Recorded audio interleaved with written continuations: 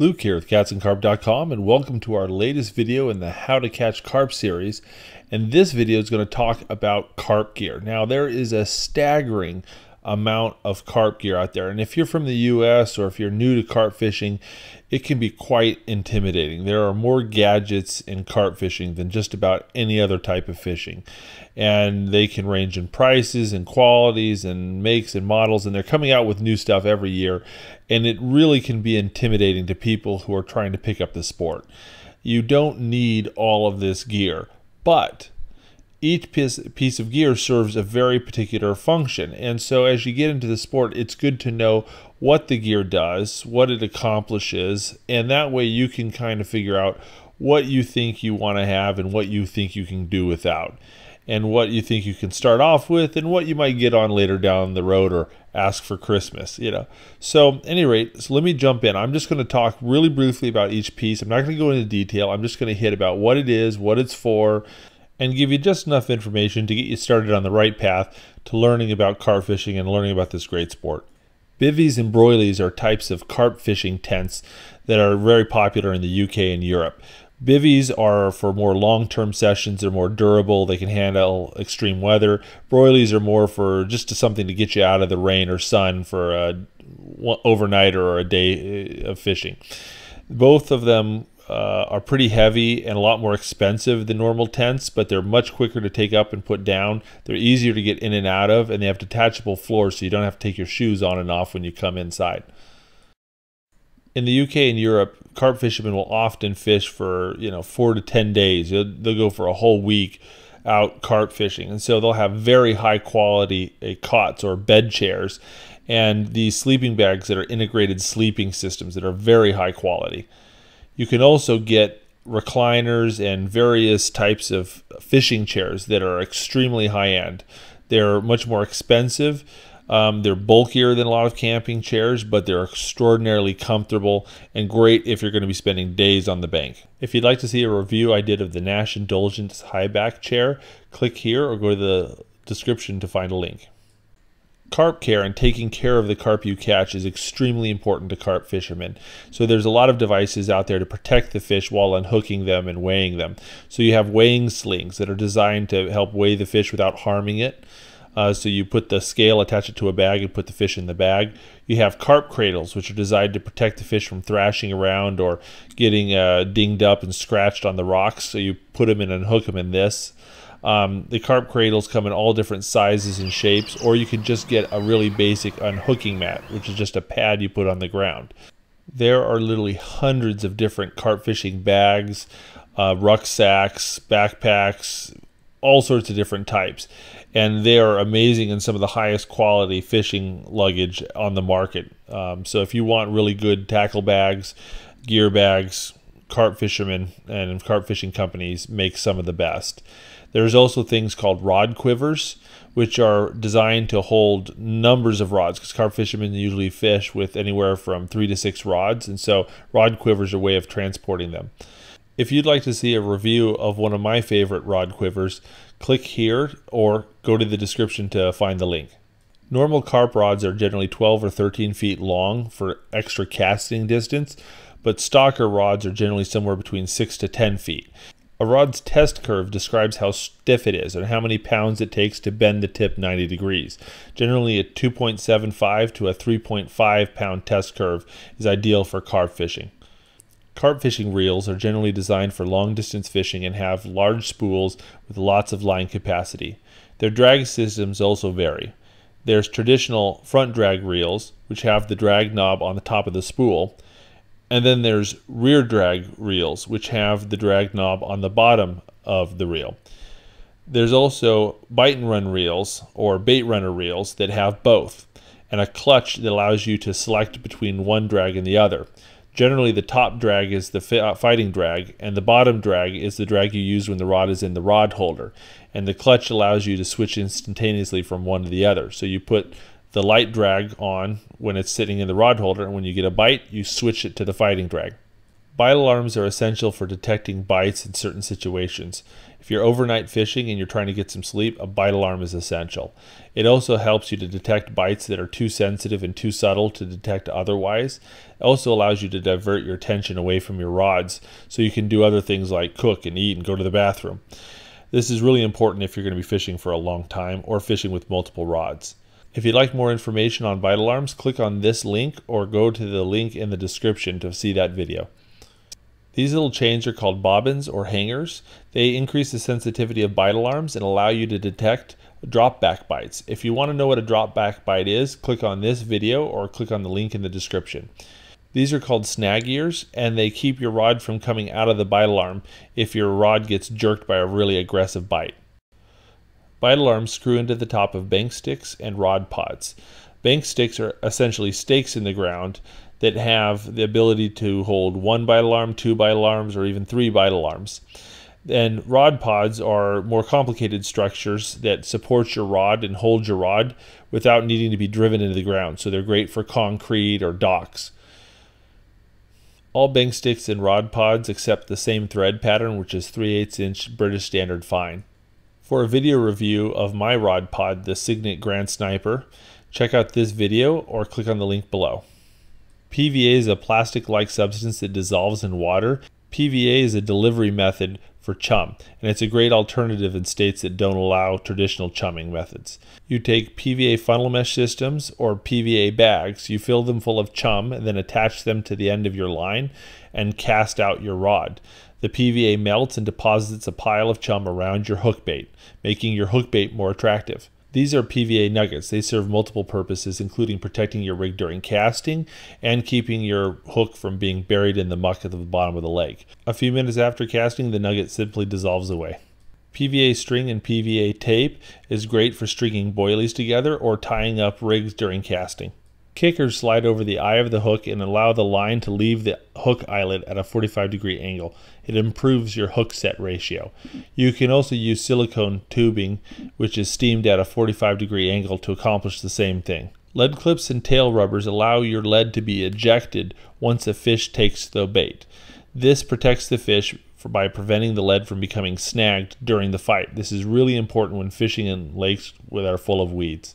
One of the most essential rigs in carp fishing is the hair rig. You can buy pre-made high-quality hair rigs, or you can click on this link or the link in the description to learn how to make your own hair rigs. A good carp hook has to be very strong, despite being very small, be camouflaged, and have an extremely sharp point. Non-carp fishing hooks in that size are not designed to land 40 to 50 pound carp. 12 inches of rig tubing above your lead can help protect the fish, prevent tangles, and also increase the abrasion resistance of your line. It also keeps your rig pinned to the bottom and camouflages it more. Bait stops are what keep your bait locked onto your hair. You feed them through the loop on the end of the hair once your bait is threaded onto the hair. Baiting needles allow you to thread your bait onto a hair rig. They can also be used for tying rigs, feeding PVA bags onto rigs, and splicing leader. Stripper tools allow you to strip away the plastic coating on a coated braid hook link. The coating on braided hook links is very stiff, and by stripping it away you allow that section to become malleable and soft without affecting its tensile strength. These ointments are designed to treat a carp that's been injured or wounded or sick. These finger stalls protect your pointer finger from being cut by the line during casting. They are particularly important if you use braided line. This main line is designed to sink. Sinking your main line makes it harder for the fish to detect it and prevents your line from being run into by boats. This leader is called a hook link, and it's covered in a stiff coating that can be removed with a stripper tool. Stiffness prevents tangles during extreme casting. Floating leaders are essential for fishing with zig rigs or fishing for carp on the surface. This line is also translucent and harder for carp to detect on the surface. Zig rigs are artificial carp baits that float off the bottom. The most popular zig rig baits are just a simple piece of foam. Often black is the most popular color. Zig bugs are fake bugs made of foam that are used for zig rig fishing. Zig aligners are for attaching these cylindrical pieces of foam to your hook. Zig aligners are quicker and more convenient than a hair rig. Zig rig spools are designed for storing and organizing your zig rigs. For more information on zig rig fishing, click on this video or go to the description for a link. Rig wallets are for storing your pre-tied carp rigs. The hook goes onto the little bar at the top, and the other end is secured with the push pin. They zip close and are often water resistant and stiff. Great way to organize pre-tied rigs. There are many different types of carp baits, the most popular of which is boilies. Boilies come in several different varieties. There's pop-up boilies, which are used as a hook bait and float off the bottom. And then there's bottom baits, or normal boilies, which sink, can be used for chum or as a hook bait. Boilies come in either shelf life, non-perishable forms, or they can be fresh and frozen. While the colors, smells, and flavors of the boilies are intriguing, it's the ingredients that often make the biggest difference. Look at the ingredients in the boilies more than the flavor. These goos are designed for spiking your hook bait. You squeeze a little bit of the thick, oily flavoring onto your hook bait to give it a little extra kick. For more information on fishing with boilies, click on this video or go to the description for a link. Corn, hemp seeds, snails, various bird seeds, and tiger nuts are also popular baits. Some of these are just used as additives, and some can be used as hook baits. There are also many liquid attractants that can be added to your boilies, or you can use as a dip or a marinade. Wafters are a floating boilie that will sink under the weight of the hook. Wafters will look like a bottom bait, but they'll fly up into the carp's mouth much easier because they're neutrally buoyant. Chopped and crushed boilies disperse more scent into the water, and a crusher like this one helps you to crush up large amounts of boilies quicker. Baits like corn and maggot and bread can be stolen off the hook very easily by small fish, so fake versions of those baits are very popular, like fake maggots, fake corn. Some of these fake baits are impregnated with flavorings and come in funky or even glow-in-the-dark colors. Bait catapults or bait slingshots are designed to help you chum locations that are too far to throw. Bait slingshots have different types of pouches designed for throwing different types of baits. Boilie throwing sticks are designed to help you lob boilies very long distances, as much as up to 100 yards. Throwing sticks get better distance than a slingshot, but are not as accurate. Spoms are reusable little bombs that you fill full of bait, tie to the end of your line, and cast out to where you're fishing. When they hit the water, they explode and drop your bait into the water. Spods work like spoms, only instead of breaking open, they turn upside down and dump the bait out the back. Marker floats allow a bank fisherman to know the depth of the water in front of him, and allows the bank fisherman to know what the bottom is like, whether it's gravel, muck, weed, etc.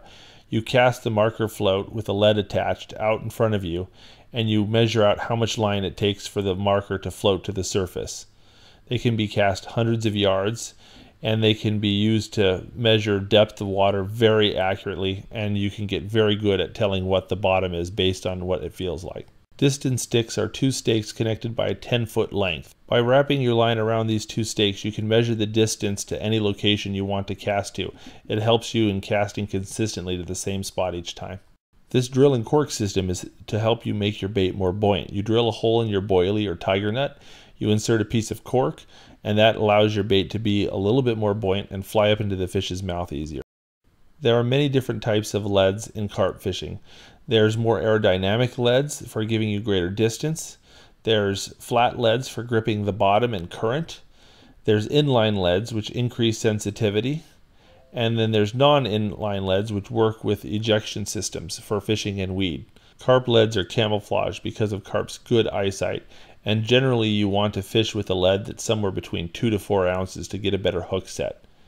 There's even specialty leads for marker floats which aren't camouflaged but are designed to help you feel the bottom to tell whether there's gravel or muck or weeds. Back leads attach to your line after casting and are used to sink your main line so carp don't run into it and boats don't run into it.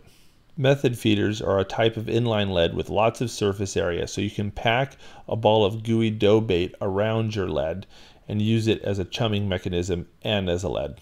Some method leads come with little molds to get the perfect amount of bait every time. Method feeders are perfect for states that have banned chumming. Bait boats are remote control boats that deliver your bait and chum to a very precise location. You place your hook, your lead, your rig in the bait boat along with the chum.